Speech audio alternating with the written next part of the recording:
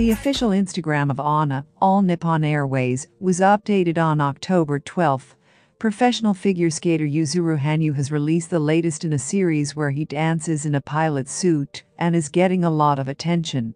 This time, Mr. Hanyu danced the anime dance that is currently trending on TikTok.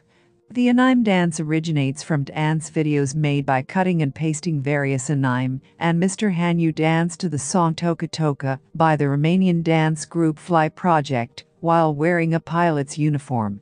He shows off his sharp dance moves. Mr. Hanyu has been affiliated and sponsored by ANA during his active career and has previously danced to BTS's Dynamite and Aduza Sura-chan on ANA's official Instagram. At the time of writing, Dynamite is a very popular video with 12.56 million views, and Asura-chan has 7.36 million views. As for the new song Unexpected Choice, which was released after the big hit, I bet no one expected it to be an anime dance and unexpected anime dance. I never thought I'd dance this. That's it, many were surprised. Also, to Mr. Hanyu, who showed off his edgy dance this time. Hanyu-kun's Loca Loca dance is so good that it's addictive. Captain Hanyu can dance anything. His body movements are so beautiful and cool. I'm really looking forward to it. He received many compliments.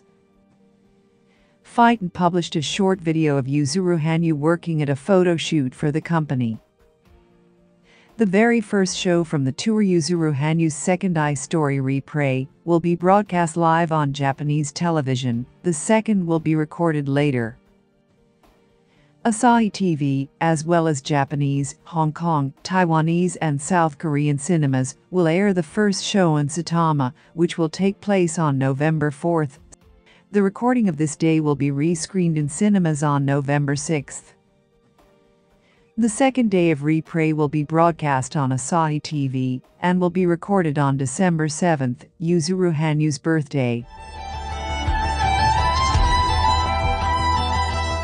The photo book Yuzuru Hanyu, Lonely Driving Force, will be released on November 11th.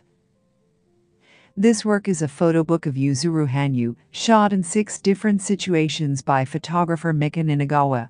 In addition to photographs from 6 scenes and 64 edits, it includes an exclusive interview with Yuzuru Hanyu, a complete recording of his ice show 1 year after he turned pro, 100 questions and 100 answers from Yuzuru Hanyu, and a 263-minute documentary on the filming. Yuzuru Hanyu will once again appear on the cover of Era's November 13th issue, which will be released on November 6th, ahead of the photo album's release. It is reported that the photo album will also include unreleased versions that could not be included in the photo book.